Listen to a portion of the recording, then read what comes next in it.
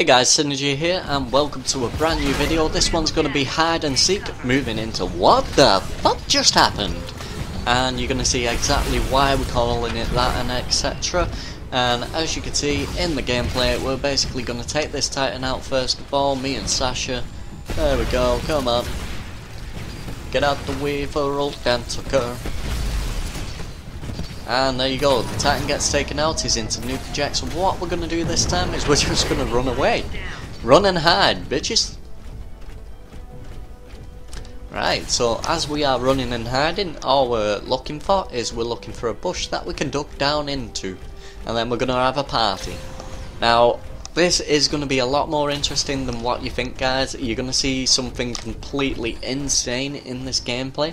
So don't just shut off, do bear with it. So as you can see, Sasha is currently following my Titan, and I've just found a bush. There we go. And we're just going to play a little bit of a hide and seek game at the minute. You can see Sasha coming over to me at the minute, that's why I just punched forward, and we're going to have a little bit of fun here, a little bit of a party. So you can see up, down, left, right, turn.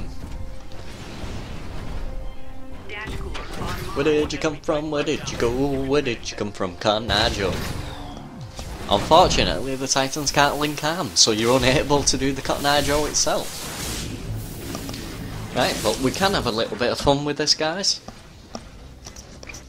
So, this is going to be the interesting part just after we finish up, when we actually get caught over here and somebody does actually find us. You're going to see exactly what happens. Now, you're going to see exactly why I said, what the fuck just happened before. So, still playing with Sasha at the minute and we're just having a little bit of fun. The wheels on the bus go round and round.